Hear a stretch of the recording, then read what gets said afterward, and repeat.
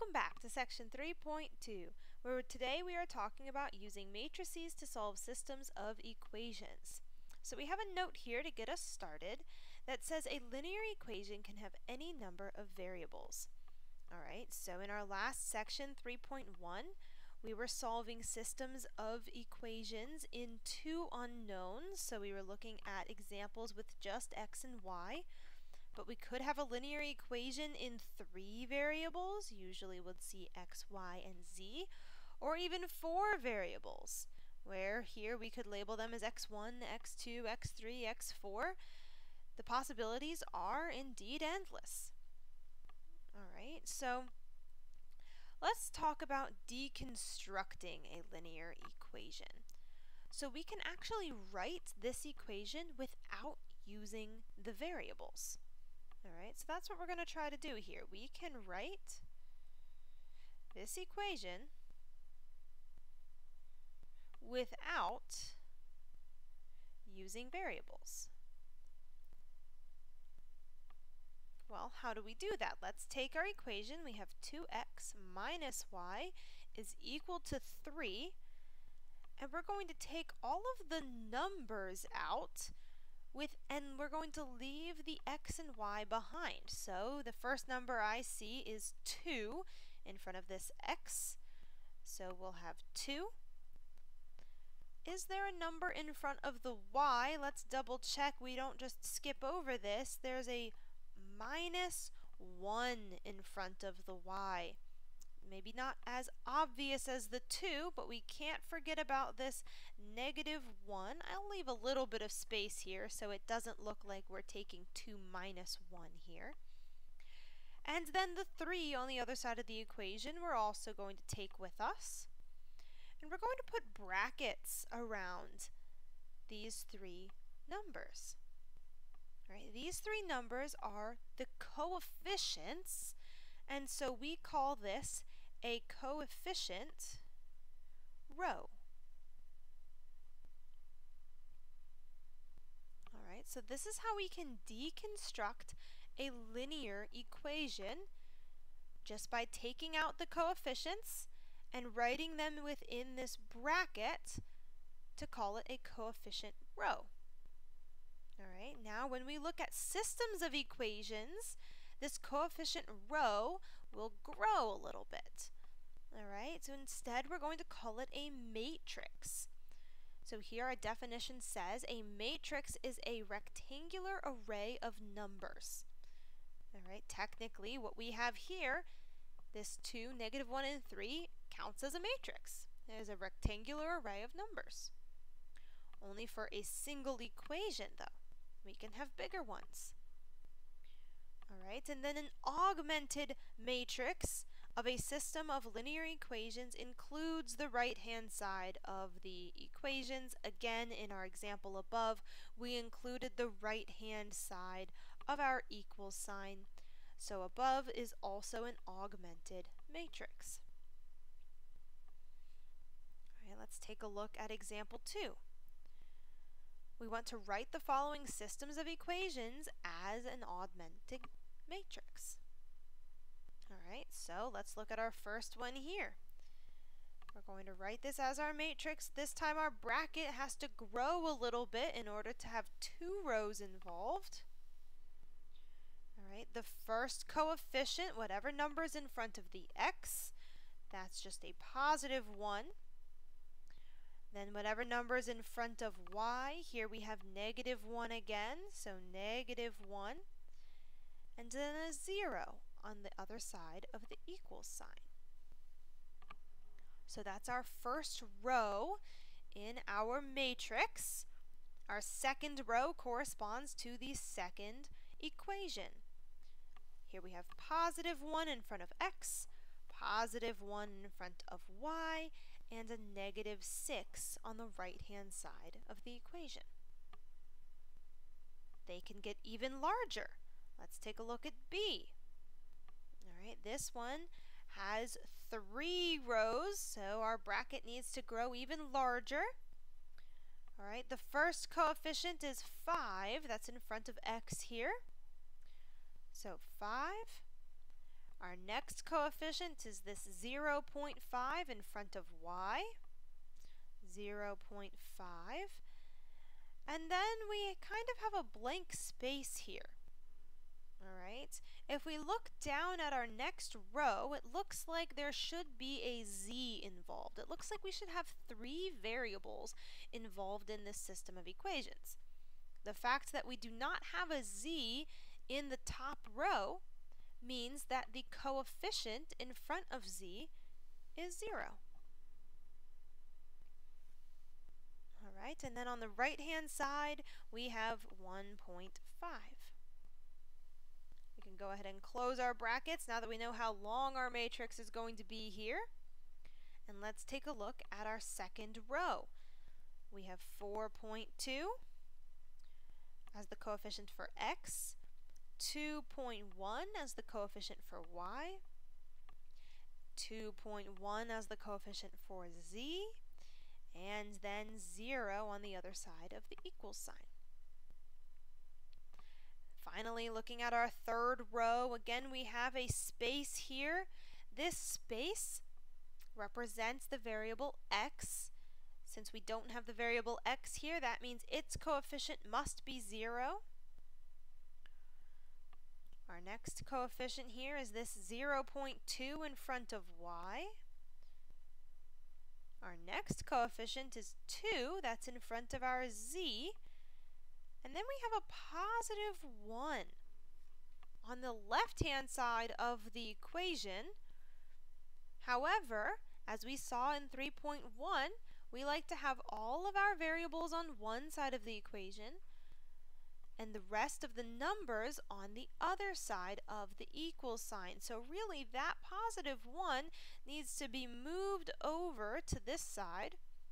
But of course the only way we can do that is if we subtract 1 from both sides. So that means negative 1 will be on the right-hand side of this equation.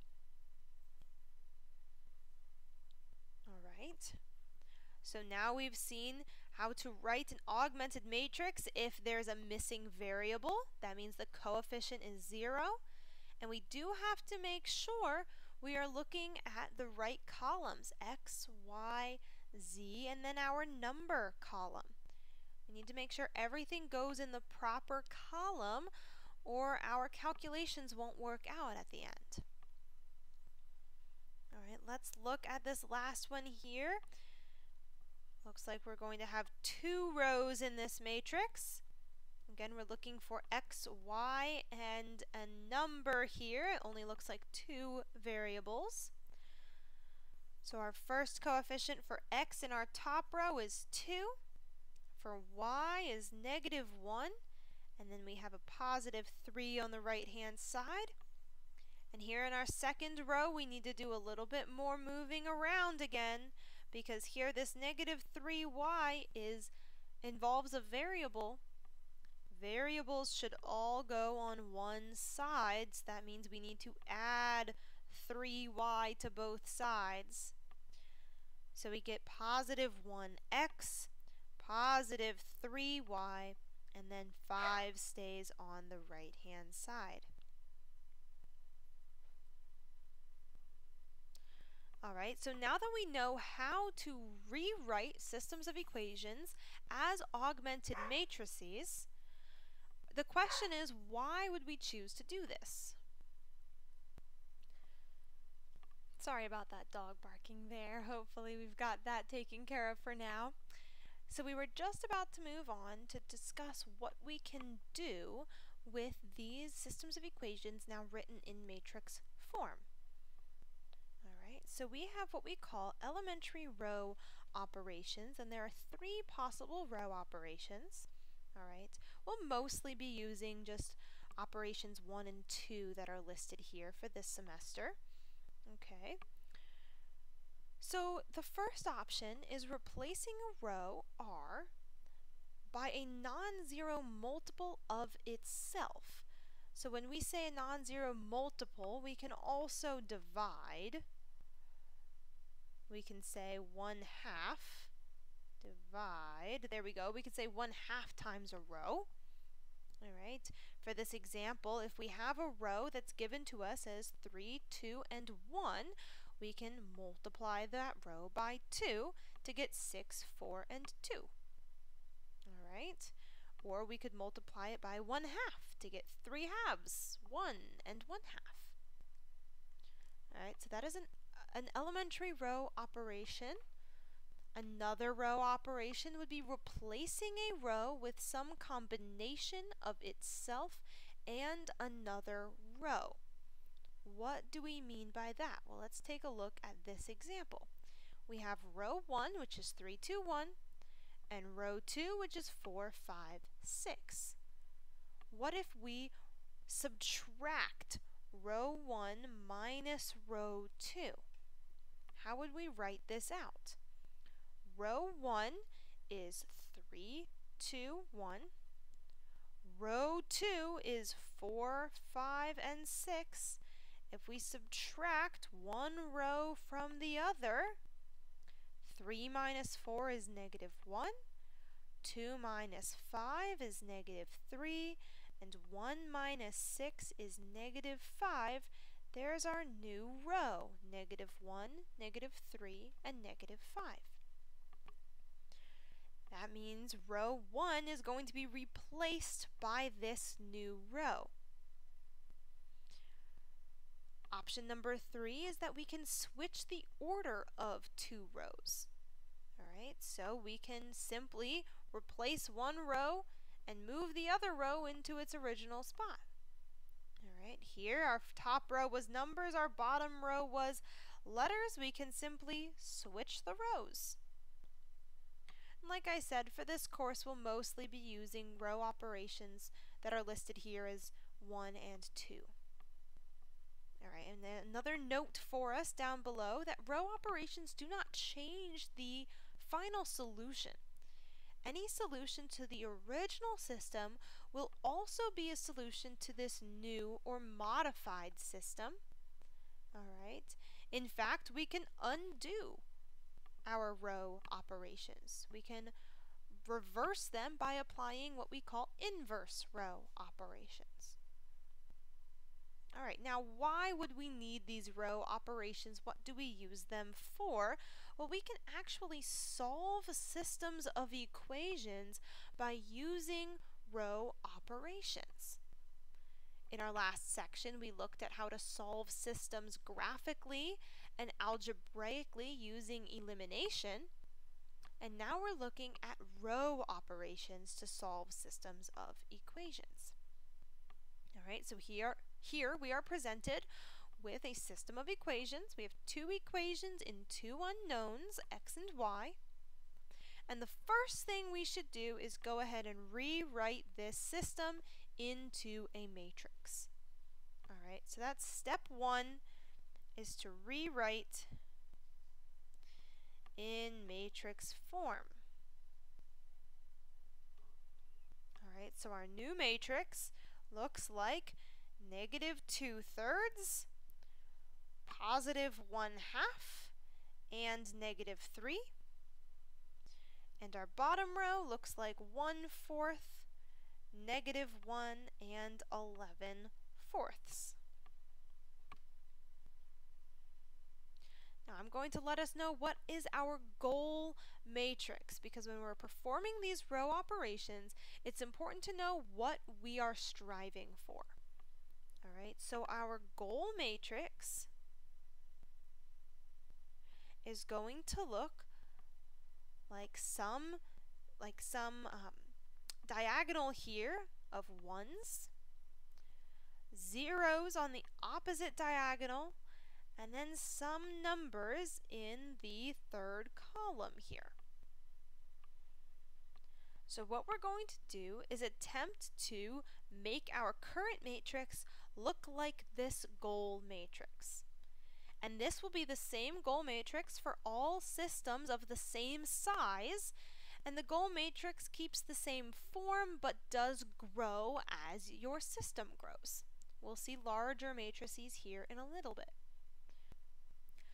So before we start applying our row operations in order to get our current matrix to look like our goal matrix, an optional second step would be to simplify.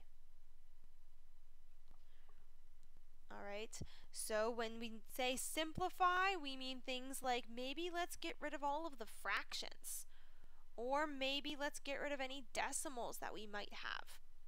Alright, we're going to be doing a lot of small arithmetic here. So the easier numbers are going to be the whole numbers. So let's make this as easy on ourselves as possible.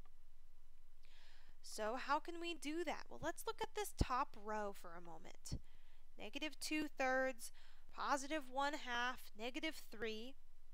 What could we say multiply this row by that would cancel out a 3 in the denominator and a 2 in the denominator? How about 6? So our first simplification step will be applying our first row operation, replacing a row by a non-zero multiple of itself. We write that as 6 times row 1 with this arrow. That's letting us know what operation we are applying. So we take 6 times -2/3, that gives us -4. 6 times +1/2 gives us 3. And 6 times -3 gives us -18. Now you're welcome to do this work on the side. If it is more helpful for you to stay organized, you can pull your scratch work out on the side. Alright, we will do that when it comes to a little bit larger of a step here in a moment. But so we've multiplied one entire row by 6. Now multiplying our bottom row by 6 is not going to help. It's not going to cancel out those 4's in the denominator. So we can go ahead and choose to multiply the bottom row by 4 instead. So here we have 4 times row 2. 4 times 1/4 gives us 1. 4 times -1 gives us -4. And 4 times 11/4 gives us 11. Alright, so we've now applied one operation to both the top row and the bottom row. And we have made note of what operations we have performed. Okay, so now that we've written it in matrix form, we've done a simplification step. Now we start trying to get our matrix to look like our goal matrix. Alright, so step 3, still in the way a little bit. There we go. Step 3, start by finding the zeros from left to right. So that means the first step that we're going to make is to try to get this 0 here in the bottom left-hand corner. Alright, so we are targeting this 1 here in the bottom left-hand corner, and we want that 1 to become 0. Okay. We have to remember our possible operations. Let's go back up to look at our 3 possible operations. We can replace a row by a non-zero multiple of itself, so we can multiply through by positive or negative numbers, just can't be 0. Okay, we can replace a row with some combination of itself and another row, so we can add or subtract 2 rows from each other. Or we could switch the order of 2 rows. But none of these options include just adding or subtracting a constant number. So the easiest way we could look at and say, well, let's just subtract 1 from the bottom row. That will give us 0. And while you are correct that that would give us 0, unfortunately that is not a valid row operation. So instead, we can't multiply through by 0, so that rules out option number 1. Switching rows isn't going to help. That rules out option number 3. So the only thing we're left with is option number 2, somehow combining these two rows to get 0. We did this back in chapter 3.1 when we had a system of equations and we said, hey, we are trying to solve by elimination. We would like to eliminate one of the variables. Here we are trying to eliminate this variable. All right, so we have a positive 1 somehow has to combine with a negative 4. So what can we do? Well, we could multiply the bottom row by a negative 4 or by a positive 4, and then negative 4 plus positive 4, well, that would give us the 0 that we're looking for. All right, so I'm going to leave the top row alone. I'm going to leave negative 4, positive 3, and negative 18. Now I'll make a comment that certainly we could have divided the top row by 4 if we wanted to just get negative 1 and positive 1 to cancel out. But in general, it's always a decent idea to attempt to stay away from fractions. It's not always possible, but it would make this calculation a little bit more simple. All right, so the top row stays the same. This bottom row, well, I'm going to multiply it by 4, so 4 times the second row. Right, we said that's going to give us a positive 4, and if we add that together with the first row, row 1, that will give us the 0 that we are looking for. All right, now we're kind of doing 2 steps in one here. You are more than welcome to do one step at a time, or you could also jump outside for a moment to do some scratch work. So let's do that. Let's do some scratch work.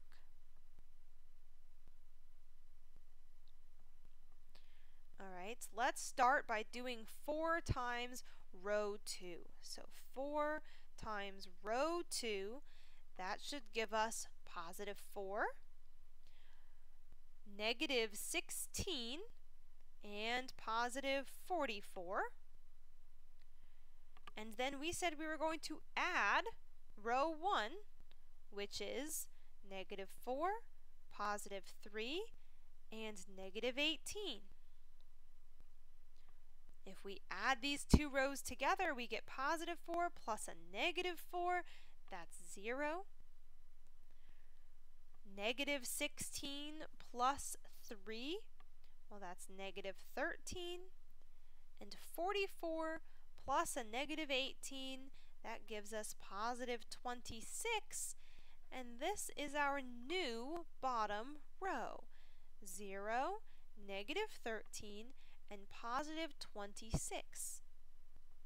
So for this step, our goal was to get a 0 in the bottom left corner, and we have now done just that.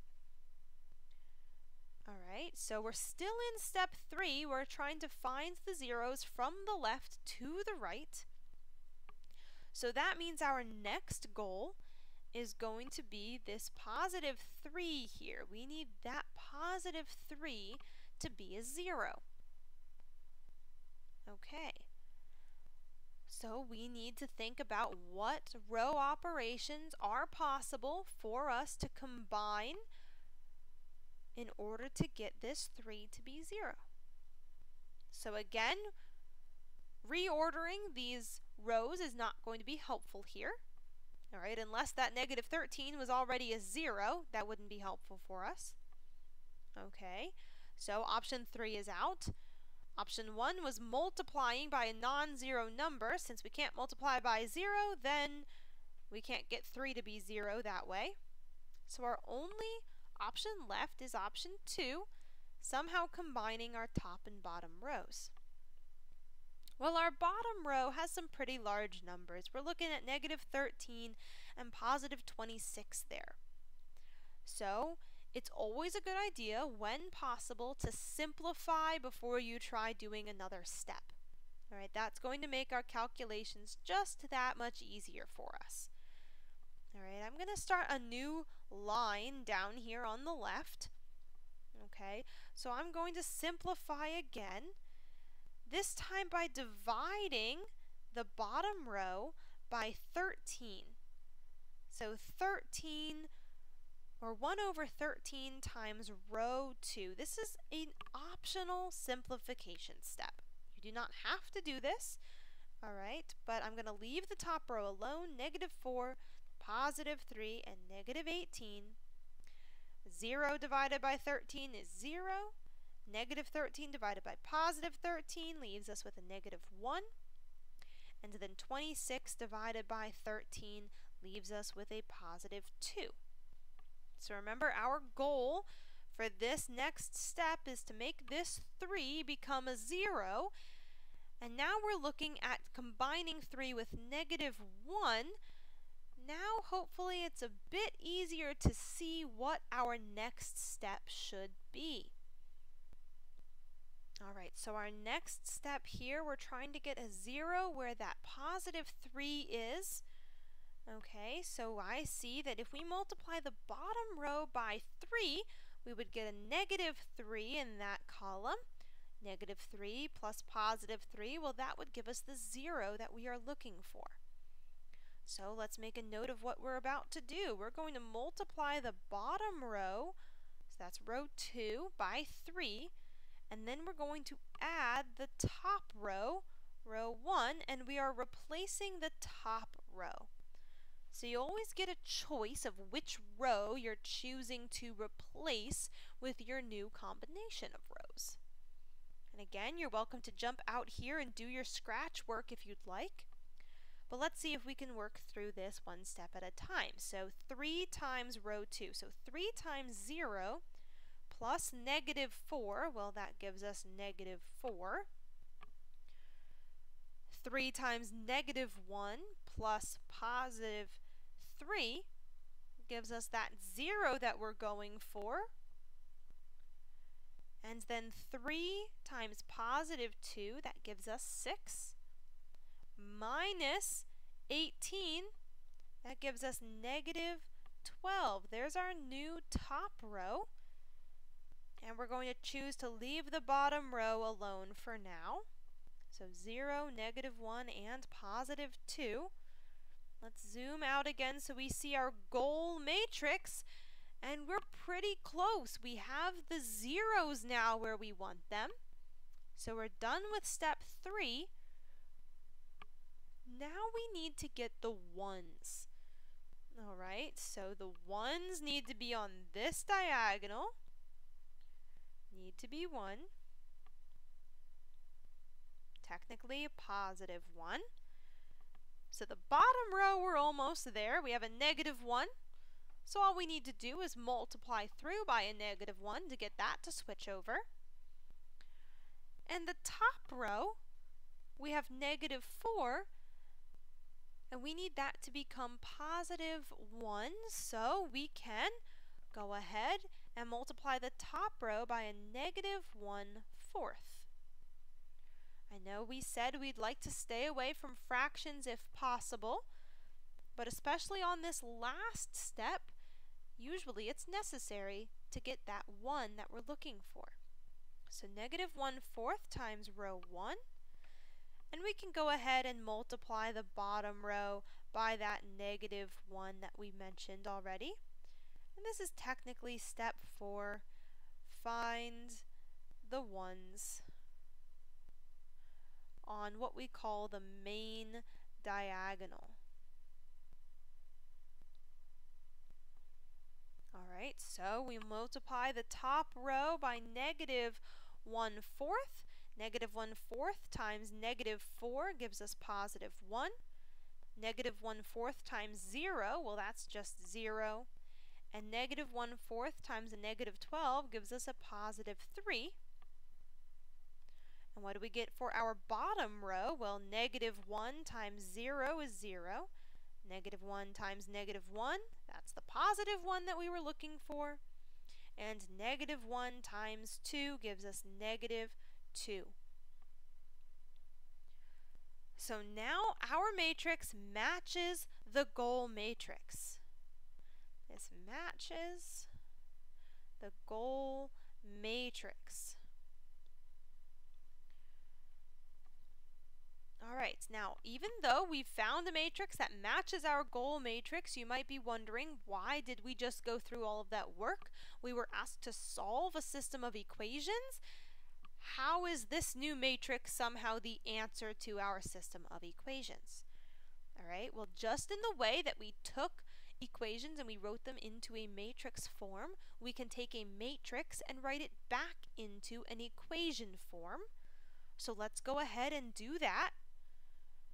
Alright, so let's remember that we have an x, a y, and a number column here, and that our matrix contains all of the coefficients.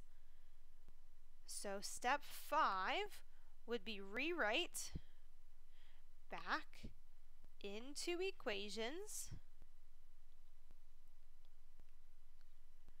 So here we have 1x plus 0y is equal to 3, and 0x plus 1y is equal to negative 2, which can be simplified as x equals 3 and y is equal to negative 2, and that is our solution for this problem, which we could write it as a point as well. When x is 3, y is negative 2, we could write it out like this. And now we have solved our system of equations. Now you might be wondering again, why do all of this work when elimination in 3.1 seemed to work much more quickly? And that is a fantastic question. Alright, so row reduction, that's what we call using our row operations. Alright, so row reduction is kind of bulky for a system with only two unknowns, x and y, like we see here. But it's actually extremely efficient when we get into significantly larger matrices.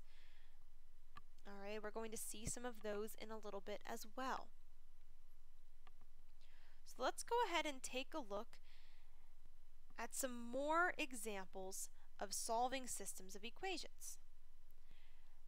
Specifically, it's called Gauss-Jordan reduction or row reduction.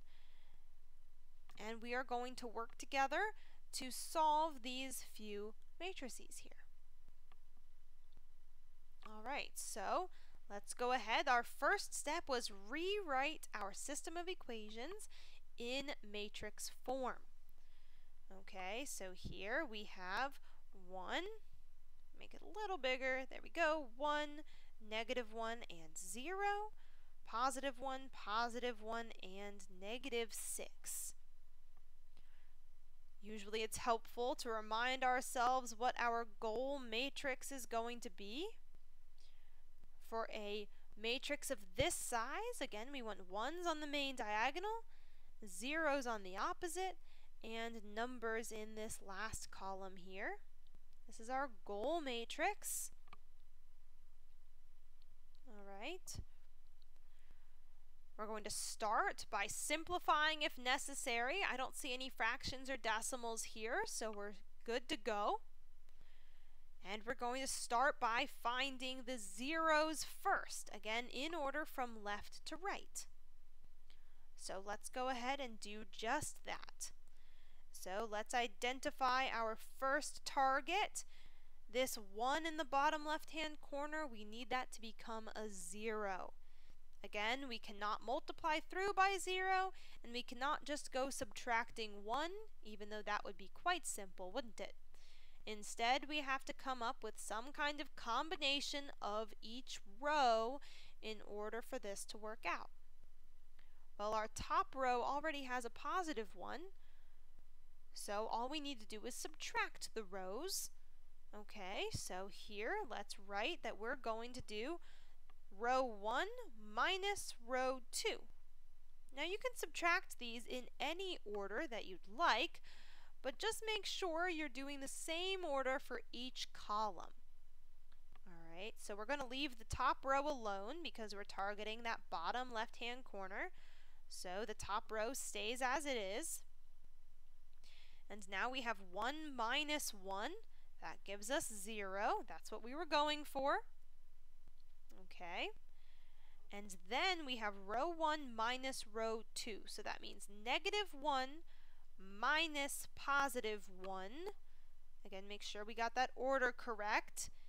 That gives us negative 2. And then row 1 minus row 2, we have 0 minus a negative 6. That gives us a positive 6. Okay, so now that we have our first 0, we switch our target to find our next 0. Alright, so again, we need to somehow combine this negative 1 and this negative 2 to get 0. Well, we could take row 2, and subtract 2 times the top row. Or place that in the top row position, and that will get us what we're looking for. Now there are several different ways that you can come to the correct answer when using Gauss-Jordan reduction. So if something else jumped out to you instead of this specific step, you're welcome to pursue that. Alright? But let's look at row 2 minus 2 times row 1. Again, you could do this in 2 different steps, or you could write your scratch work on the outside. Alright, so here, let's see. Row 2, that's currently a 0. Minus 2 times row 1. Minus 2 times 1 is negative 2. So 0 minus 2. That's going to give us negative 2. Negative 2 in row 2 minus negative 2 times negative 1.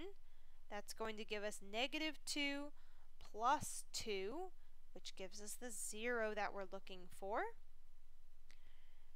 Row 2 is 6 minus 2 times 0. So that's 6 minus 0 gives us positive 6. We'll keep the bottom row as it is, 0, negative 2, positive 6. And now that we have both zeros where we want them, we start by finding our 1s on the main diagonal.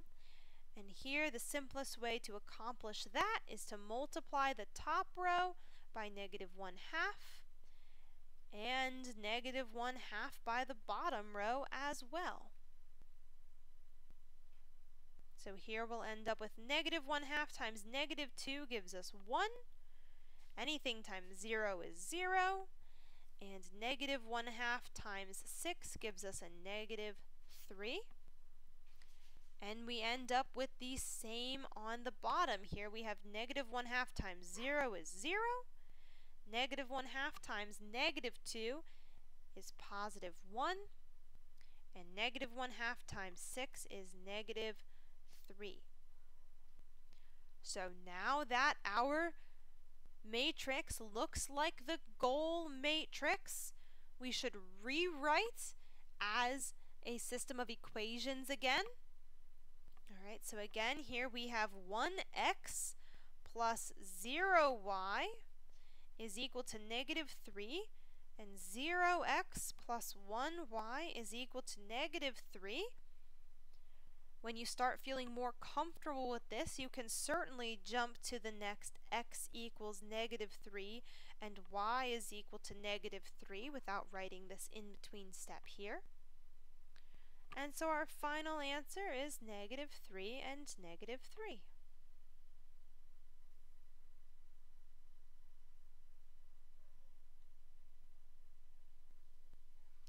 So let's go ahead and take a look at a little bit larger of a system here.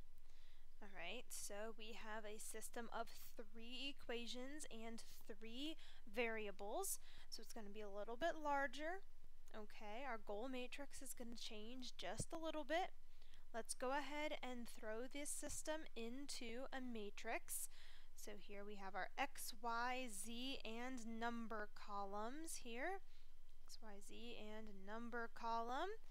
All right, we have 1, 3, and 1. -1, 3, and 3, 5, -1, and 2, -6, 10, and 5. So here is our matrix. Okay. And we can go ahead and write down our new goal matrix. All right, so our goal matrix, we've seen goal matrices for a system of 2 equations and 2 unknowns, but our goal matrix here is a little bit larger. All right, we have 1s down the main diagonal, 0s everywhere else, and then our number column. All right. And if we want to be even more specific, we can use our calculator to find the actual goal matrix. All right, so what we're going to do is go ahead and jump on over to our virtual calculator to see what we can do with this matrix over there. All right, so I'll zoom out, jump into our calculator. Here I'm running the TI-84 Plus, but any graphing calculator should have these matrix capabilities. Might just not be in the exact same location. All right, but let's take a look. Here I'm going to go ahead and press the blue second button, and then come down in the same column where I see the blue word matrix. I'm going to go ahead and click that button, and it will open up a list of matrices that we can store into the calculator. I'm going to cursor over to the right and to the right again to get to that Edit tab. It's already highlighting A. Let's go ahead and enter that button there.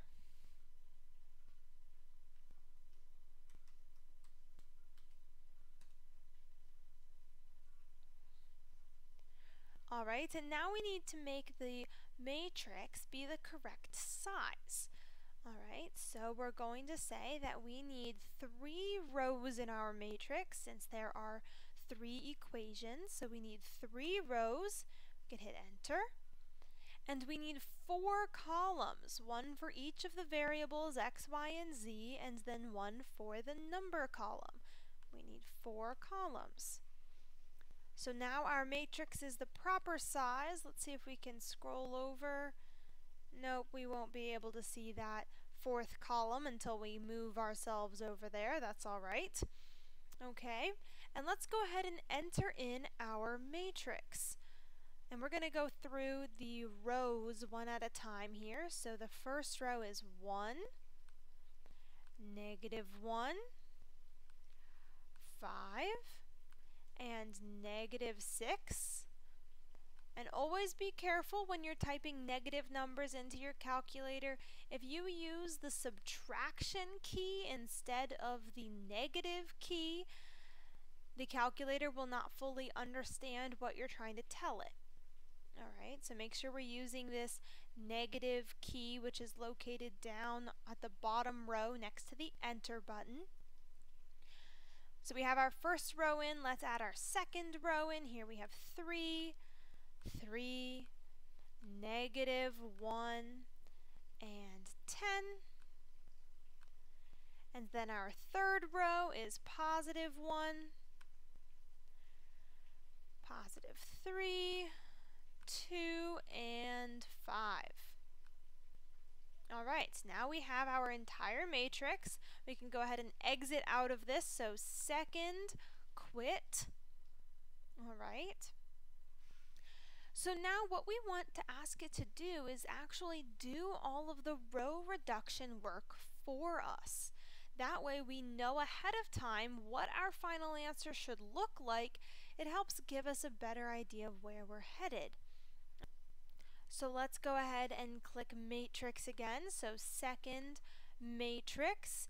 And we need to move ourselves over to Math here. And we're going to scroll down all the way until we see RREF. This stands for Reduced Row Echelon Form. Okay, we do want the double R's here, not just the single R. That's also an option. Okay, we're going to go ahead and click Enter.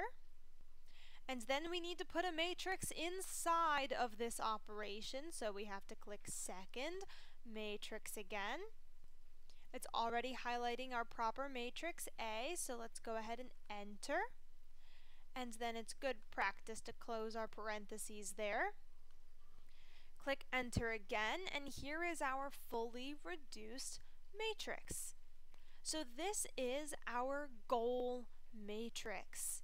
All right, this is our solution matrix that we are going to attempt to find by hand. All right, now you might be asked to find this by hand on an upcoming test or quiz, and so we do need to know how to perform the row reduction on our own. However, the calculator is a very useful tool, especially to double check our answers or help us know where we're headed. All right, so now we have our accurate goal matrix. Let's go ahead back to our notes.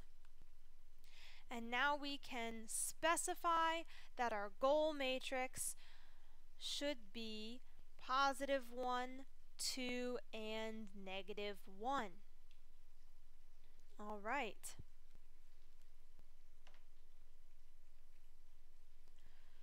So now that we know where we're headed, let's go ahead and do our row reduction steps. All right. Again, focusing with getting those zeros first from the left to the right. So that means our first goal is to make these two corresponding locations 0. Now it doesn't really matter which one you do first. What I noticed immediately is that we have a 1 and a 1. So I'm going to go ahead and eliminate that bottom one first, and I'll come back and do that 3 in my next step. All right. So I want to eliminate that bottom one by somehow combining either the top or bottom row. Since I notice the top row has a 1 in it as well, I know that I can just take row 3 and subtract row 1, and that will get me the 0 I am looking for. I'm going to leave the top and middle rows alone, so we can go ahead and write those in first if we want to. 3, 3, -1, and 10. And then here we have 1 minus 1 gives us the 0 we were hoping for. 3 minus a -1 gives us 4. And I'm so sorry about the dog in the background. Give me one moment. Alright, so 2 minus 5 gives us a -3. And 5 minus a -6, well, that gives us +11. Alright, so we got the first 0 we were looking for. Let's focus our attention now on this 3. We need to somehow combine either the first or third rows with this middle row here to cancel out this 3. 0 isn't too helpful for us, but we have that 1, and 1s are always nice and helpful. What we can do is multiply that top row by 3, or even -3 if we want to. So we could say we're going to take row 2 and subtract 3 times row 1. Now this is this is 2 steps in one here.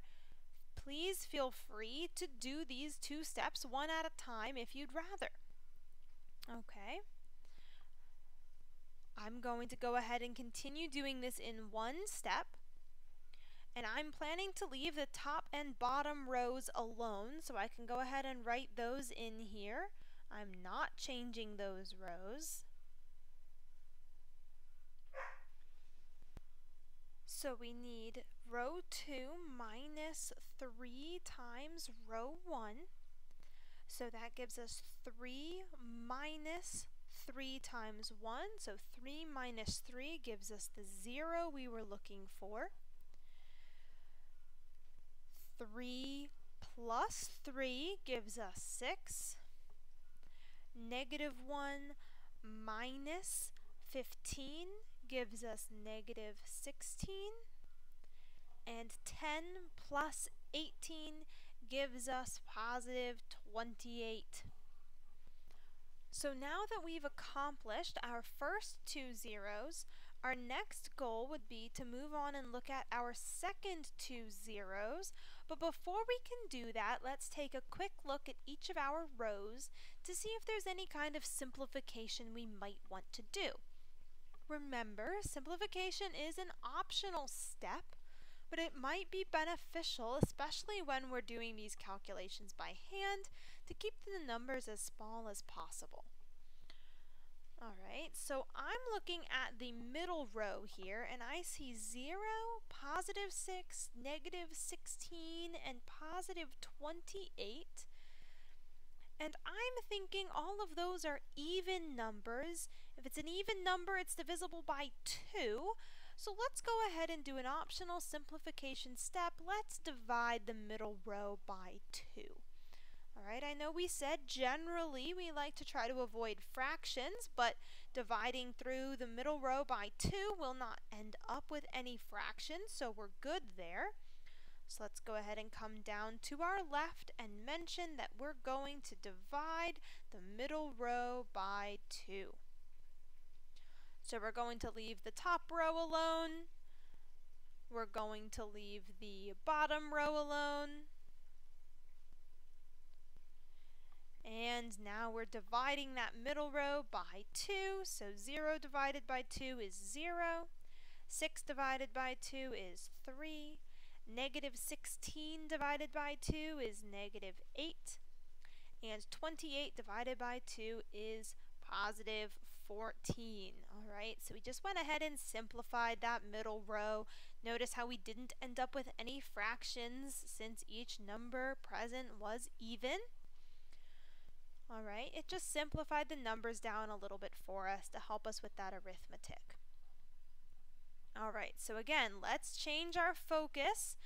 We already accomplished the first 2 zeros that we were looking for, so now we're looking for the 2 zeros in the second column. Alright, so that would be this negative 1 here and this positive 4. My mouse is going crazy. There we go, this positive 4. How can we combine any one of these rows with any one of the other rows in order to get these to be 0? Alright, so when we have a 1, it's always pretty helpful for us because we don't need to find any common denominators or common factors. Alright, so we can go ahead and just multiply the top row by 4, and that will give us a negative 4 that'll cancel out with the positive 4. So here, let's multiply the top row by 4 times row 1. And if we add that to row 3, that'll give us a 0 there. Okay. And we're going to choose to replace the top row. You could also choose to replace the bottom row here if you would like. Alright, the only thing I would caution you about is because we do want to keep this 0 here. Alright. As you'll see during this next step, when we take 4 times the top row, that's 4 times 1 is 4, plus row 3 plus 0, that gives us 4. If we were replacing this row into the bottom row, we would get rid of that 0 that we worked so hard to find. Okay, so that's why we're choosing to do this step specifically to the top row instead of the bottom row. Alright, so let's keep going. 4 times negative 1 plus 4, well, that's the 0 we were hoping for. 4 times 5 is 20, plus negative 3, that's 17. And 4 times negative 6 is negative 24, plus 11. Well, that gives us negative 13. All right, there's our new top row. We could go ahead and keep the middle row and bottom row as they are. Okay, so we have one of the two zeros in the second column. Let's focus on getting this next 0 here. All right, now this one is not as simple. We don't have a 1 to combine it with. We can't use the top row because we can't come up with any way to combine 0 and 4 that would give us 0 other than multiplication. And remember that our legal row operations do not include multiplying by 0. That's an illegal operation. All right, so the first row is out. We have to use the second row somehow. So we have to come up with a way to combine 3 and 4 to get 0. And this is where we have to do a few extra steps here. You can do them all together in one step, or you can do them in multiple steps. Okay, but if you can't find a common factor between them, well, we can multiply the top row by 4 and the bottom row by 3, and then we'd end up with 12 in both of those places. All right, we can make it go one step further by choosing one of those values to be negative. That way we can add those two rows and cancel them out. So that's what we're going to do next. We're going to multiply this middle row by a negative 4 and the bottom row by a negative 3. Now, or by a positive 3 rather. And you could do this in two different steps if you'd like. But our top row is going to stay the same. Our middle row is going to become 0, negative 12, 32, and negative 56. And our bottom row is going to become 0, 12, negative 9, and 33. Okay. So we're almost there. Again, we're trying to get this number to be 0, and now we have a positive 12 and a negative 12, so we can go ahead and add row 2 to row 3. So row 2 plus row 3.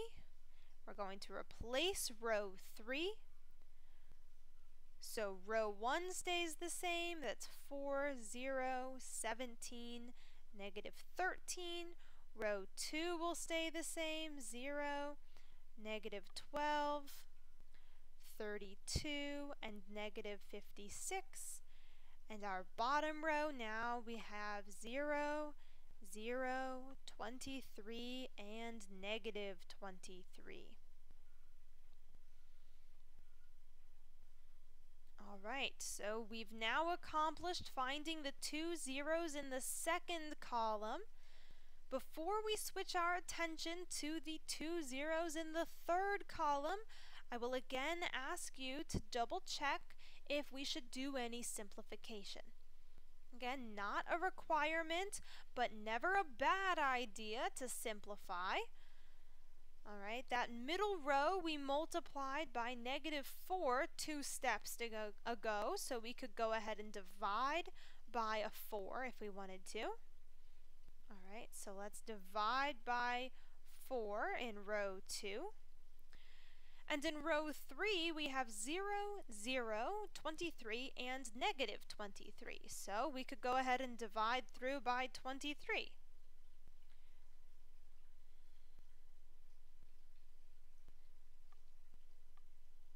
All right, so our top row stays the same.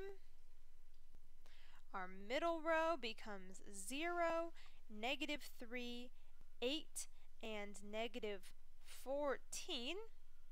And our bottom row becomes 0, 0, 1, and negative 1. All right, so now we turn our attention to the third column. where the two numbers we're looking at are 17 and 8. We would like to make these numbers go to 0 again by some combination of rows. And we do have a 1 down here in the third row, so we can use that 1 to our advantage. Okay, so let's go ahead and see. If we multiply that bottom row by negative 17, it will cancel out with the positive 17 in the top row. So we could write that as negative 17 times row 3. If we add that to row 1, we'll get the 0 that we're looking for. And we could go ahead and do another step if we'd like. We can say, well, what if we multiply the bottom row by negative 8? Negative 8 times the bottom row. If we add that to the middle row, that gives us the 0 that we're looking for in the middle row. We choose to leave the bottom row the same. There's nothing that we want to change about the bottom row specifically. Okay, so let's just make a quick note here that all of these extra multiplications that we're doing are happening on the outside of our matrix. They're happening in our scratch work. Okay, so we don't always have to change the bottom row. Here we say we're multiplying by negative 17 to row 3, but that's happening outside of our matrix. Okay, so negative 17 times 0, that doesn't change anything. We'll plus 4, so we have 4 in our top row. Negative 17 times 0 plus 0 again is 0.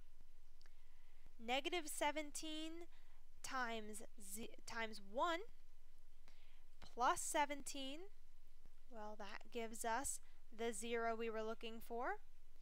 And negative 17 times negative 1 minus 13 gives us a positive 4. Our middle row here will end up with 0, negative 3, 0, and negative 6. And our bottom row stays as 0, 0, 1, and negative 1. Alright, we are almost done. We now have all of the zeros that we've been looking for. Our last step, or multiple steps, would be to get those 1s down the main diagonal. Alright, remember our main diagonal is the diagonal that starts in the top left-hand corner. We already have 1 in the bottom row, so we just need to focus on the top and middle rows. And here's where the simplest way, and really the only way, is to just go ahead and divide through by 4 for the top row and by negative 3 for the middle row, and that'll give us the 1s that we're looking for. Alright, so let's go ahead and do that. We're going to divide the top row by 1/4. And we're going to divide the bottom row by negative 3. Not the bottom row, the middle row. There we go. So the top row becomes 1, 0, 0, 1, 0, 1, 0, 2. And 0, 0, 1, and negative 1. Alright, so let's double check that this matrix looks like the goal matrix that we wrote up above in blue. And look at that, the number column matches up, 1, 2, and negative 1. So we just found the same answer that our calculator gave us. Alright, now again, we're not yet done. We need to finish up by rewriting our answer. So we found the correct matrix, but why do we care, or how does this matrix give us the actual answer? Remember, we have an X, Y, Z, and number column in a matrix of this size, and we could translate this back to equations, but what this would give us are the X, Y, and Z values, and we should write our answer in the form of a point. X, Y, Z is equal equal to? Well, x is equal to 1. Alright, so x is 1. Y is equal to 2. Y is 2. And finally, z is equal to -1. Here is our final answer. Alright, so we already mentioned this previously, but again, you might be thinking, this is quite a lot of effort. Alright, and yes, you are correct. If you notice how our calculator gave us the answer in just a fraction of a second, alright, then certainly doing this by hand can seem quite tedious. Alright, but this is what the calculator is doing behind the scenes. Alright, someone has to program the calculators and someone has to troubleshoot the calculators. Alright, so it is important to understand what is going on behind the scenes in our technological products that we have today. Now, just like in solving systems of equations, we ended up with some odd or special outcomes. So let's go ahead and take a look at what those special cases could look like when solving systems using row reduction. Alright, so let's go ahead and solve these systems together. Let's throw it into a matrix form. Here we have 2, 3, and 2, and -1, -3 halves, and -1/2. Never a bad idea to write down our goal matrix. Always helpful to know where we are headed. Here we only have two variables, x and y, so we're back to the original goal matrix that we were used to seeing. Alright, again, we could throw this in our calculator if we wanted to and get the correct goal matrix with the correct values in our number column. Alright, but we only have a few steps for this one, so let's go ahead and see if we can do this together. I'm going to speed up a little bit. Feel free to pause this video if you would like to double check each step on your own, and I would recommend that you do that as well. It's always good practice. Alright, so I'm going to start by multiplying this bottom row by 2. Our top row stays the same. Our bottom row becomes -2, -3, and -1. Alright, that was helpful just to cancel out the fractions, but now we take a look and see that this -2 cancels out with the +2 if we just add row 1 plus row 2. We'll leave the top row as 2, 3, and 2. Our bottom row becomes 0, and now 0 and +1. Alright, before we go any further, okay, so we aren't done getting to this goal matrix, but before we get any further, let's take a quick moment and look at our columns. Remember, this is our x, y, and z column. If we translated this back into equations at the current moment, we'd have 2x plus 3y is equal to 2. But our bottom equation would look like 0x plus 0y is equal to 1. Well, that's telling us that 0 is equal to 1, and we saw in our last section that's not possible. 0 is 0, so if we end up with something that's not possible or a false statement such as 0 equals 1, what we have is an inconsistent system.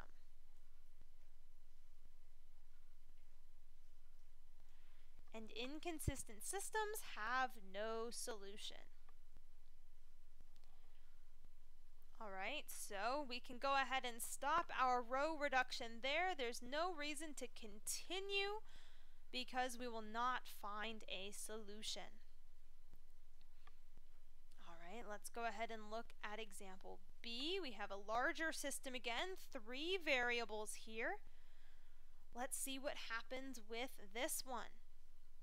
All right, so let's put it into a matrix form. Our top row is all ones. Our middle row is 1/4, -1/2, 3/4, and 0. And our bottom row is 1, 7, -3, and +3. Okay. Now this is a little bit larger of a system. Okay. In the interest of time, I'm going to go ahead and plug it back into our calculator and see what happens. Alright, so let's go back to the calculator. Let's go back to Matrix. Go over to Edit, Enter. And we have the same size matrix here as we had previously. Let's change our entries now. Our top row is all ones. 1, 1, 1, and 1. Our middle row is 1/4, -1/2, 3/4, and 0. And our bottom row is 1, 7, -3, and +3. Alright, so we'll go ahead and exit out of here by second quit. Let's do our reduced row echelon form. We get that by going back to matrix. So second matrix, scroll over to math, go all the way down until we get to the RREF. That's our reduced row echelon form. Hit enter. Back to matrix again, second matrix. Hit enter for matrix A, close our parentheses, enter. Alright, and now we have some really long decimals, so let's go ahead and see if we can actually have the calculator give it to us in fraction form. So I'm going to go ahead and hit the math button on the calculator. And the first option here says frac, as in fraction. I'm going to click enter, and enter one more time, and there is our previous matrix, but now with fractions instead of those long repeating decimals. Okay, so what we'll notice for this matrix is that we have an entire row of zeros. That's not necessarily a bad thing, but it is an observation to make, so let's go ahead and write this matrix down in our notes and analyze what's going on with this system of equations. So we'll go back to our notes. We'll mention that we used a calculator, and this is what we ended up with. 1, 0, 5/3, and 2/3, 0, 1, -2/3, and +1/3, and then a row of entirely zeros. Okay, now if we went and translated this back into equations, this bottom row here would give us the equivalent of 0 is equal to 0. Okay, so in our last example, we had 0 was equal to 1. That was an issue because 0 is certainly not equal to 1. Here we have 0 is equal to 0. Okay, not necessarily an issue, but what it's telling us is that we are dealing with a redundant system. A redundant system. We already know that 0 is equal to 0. We didn't need to do all of that math to figure that out. Okay, and we saw redundant systems back in 3.1 as well. So redundant systems have infinitely many solutions.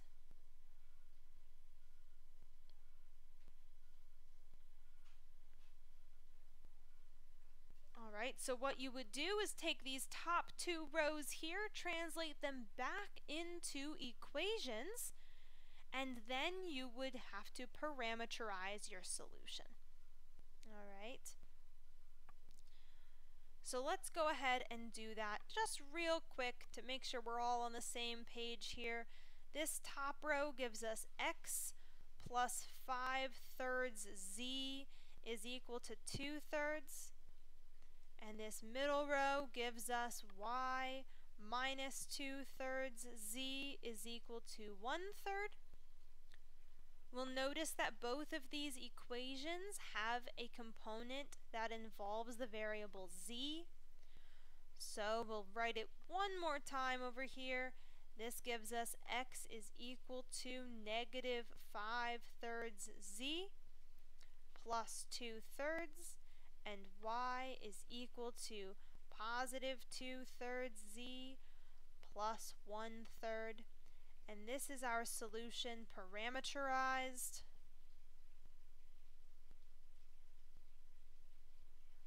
by z. That means there's only z's left in our solution here.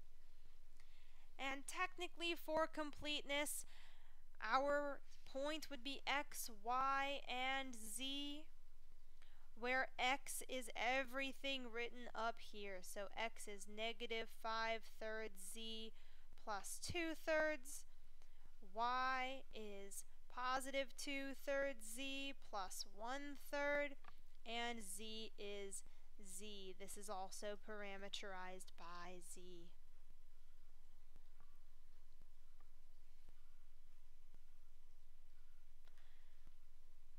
Alright, so let's keep going. We have a little note up next. Alright. A note that sometimes the number of unknowns or variables in the problem does not match the number of equations. There's two different possibilities for this.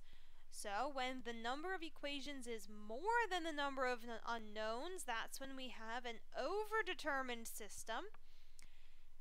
And where the number of equations is less than the number of unknowns, we have an underdetermined system.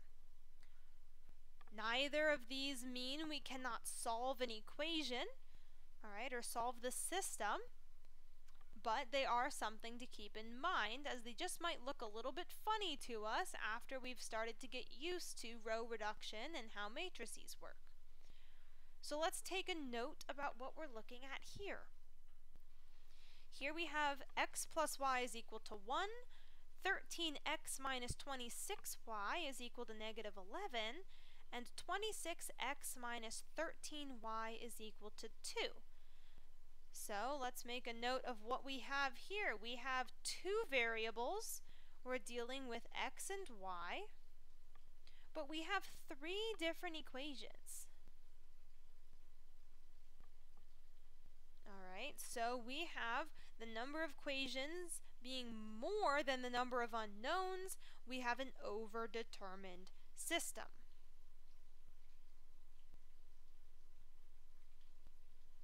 That doesn't say we shouldn't try to solve the system, so let's go ahead, throw it into a matrix, and try to do some row reduction. Alright, so our matrix looks like 1, 1, 1, 13, negative 26, and negative 11. Then 26, negative 13, and 2. Alright. Now, for your own practice, I recommend pausing this video and making sure you can complete this row reduction by hand. Alright. So we would start with the first column, try to find the number of zeros, and go from there. What you're going to end up with and what you'd get when you plug it into a calculator. Alright, so I'll just make a note that what we get from a calculator is 1, 0, and 5/13, 0, 1, and 8/13, and a row of all zeros. Alright, now we just saw an example with a row of all zeros, and we said 0 is equal to 0, okay. But we went forward with it to find our parameterized general solution by finding our top and middle equations. Okay, so let's keep going. Do we have to end up with a parameterized system or not? If we look at the top row, this is our x, y, and number column. Our top row tells us that x is equal to 5/13, and our middle row tells us that y is equal to 8/13. So even though we end up with a row of entirely zeros, when we're looking at an overdetermined system, we still get an exact solution at the end. Only one solution. Alright, and that solution should be written as a point. xy is equal to 5/13 and 8/13. This is our solution.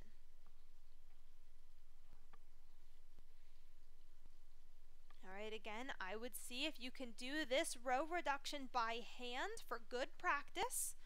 Alright, but in the interest of time, we'll leave it as is. The last thing we need to discuss today is this RREF that I've been mentioning is in the calculator. Alright, it stands for Reduced Row Echelon Form. And we have a reduced row echelon form if a matrix meets the following three properties.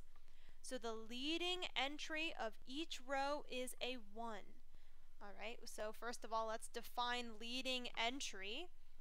A leading entry, there we go. Well, that's when we're reading from the left to the right, it's the first number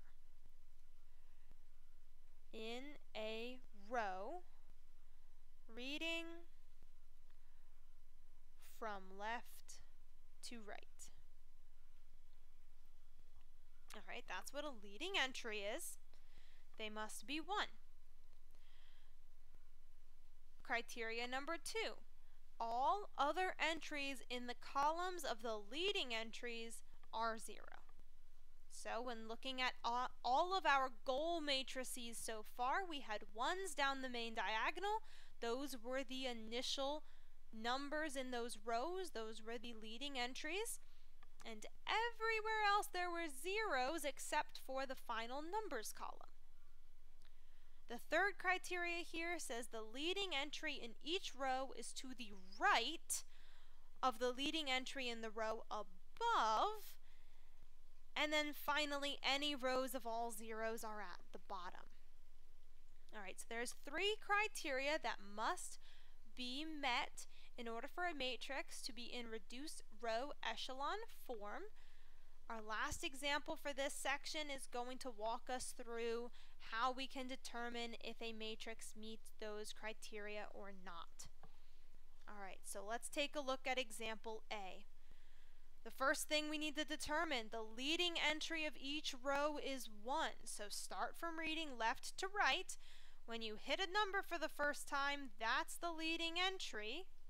That's a 1. Read from left to right, that's a 1. Read from left to right. Alright, we have 1s down the main diagonal. The first number on every single row is indeed 1, so we meet the first criteria. The second criteria would be there's 0s everywhere else around the 1. So all other entries in the columns of the leading entries are 0. So now we're reading up and down. We're looking at the columns. In our first column, are all of the other entries 0? They sure are. In the second column, are all of the other entries besides that leading entry, are they 0? Yes, they are. And in the third row, every other entry other than the leading entry must be 0, and it is. So we meet criteria 1 and 2. The third criteria says that the leading entry in each row is to the right of the leading entry in the row above. So the best way to imagine this is that we have some kind of staircase action here. So our first leading entry, our second leading entry, and our third leading entry are always down and to the right of each other. Technically, also, this third criteria says any row of all 0s has to be at the bottom, And we do not have a row of all zeros here, so we do not need to worry about that part of the criteria. That being said, this first matrix here is row reduced. Let's take a look at matrix B. So let's again read through our three criteria. Number 1, the leading entry of each row is a 1.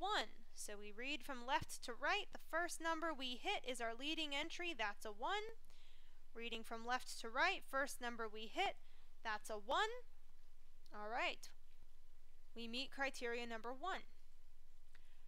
Criteria number 2, all other entries in the columns of the leading entries are 0. Let's look at the columns. In our first column, we do not have any leading entries, so we can disregard that first column. In our second column, we have a leading entry, and the other entry is 0. And in the third column, we have a leading entry, and this time the other entry is -3, meaning it's not 0. So this matrix breaks rule number 2, meaning it is not properly row reduced. Let's keep going. Let's look at matrix C. All right.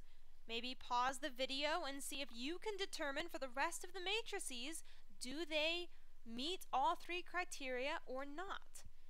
If not, then which rule do they violate?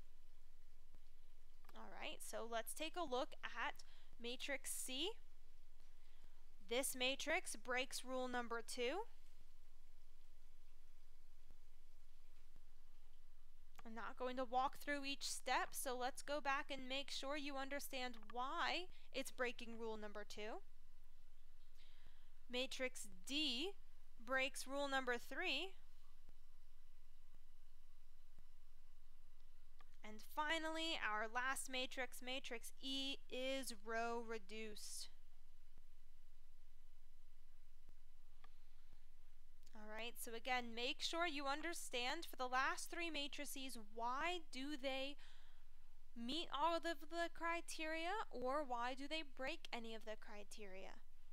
Alright, that's going to be it for section 3.2. I hope to see you back for 3.3.